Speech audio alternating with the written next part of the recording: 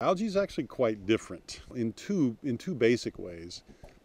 One is that the productivity of algae is between 20 and 200 times better per acre than other types of biofuel feedstocks. And the second thing is we don't need farmland to grow algae. We build what we need on the top of the ground, so it could be non-arable land. It doesn't have to be farmland because we don't plant anything.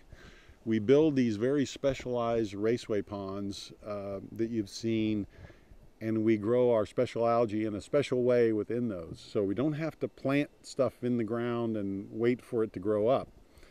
We build our bioreactor on top of the ground, so we can do it not anywhere, but almost anywhere. You don't need to take up farmland to do it.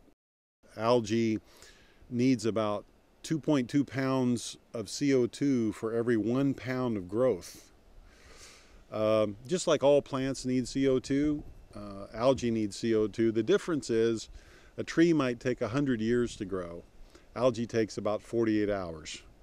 So the life cycle of CO2 that it needs in a very small amount of time.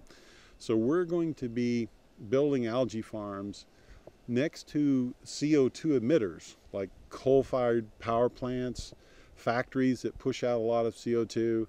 CO2 is one of those inputs that people will pay you to take. So we're going to be locating close enough that we can take the CO2 out of those smokestacks. And it's very important for us to be economically viable as well as sustainable and environmentally friendly. But I think we all have to look at the cost of not doing this. What's the cost if we ignore the environment? What's the cost if we leave a dirty planet for our children and our children's children? It's hard to put a price on that.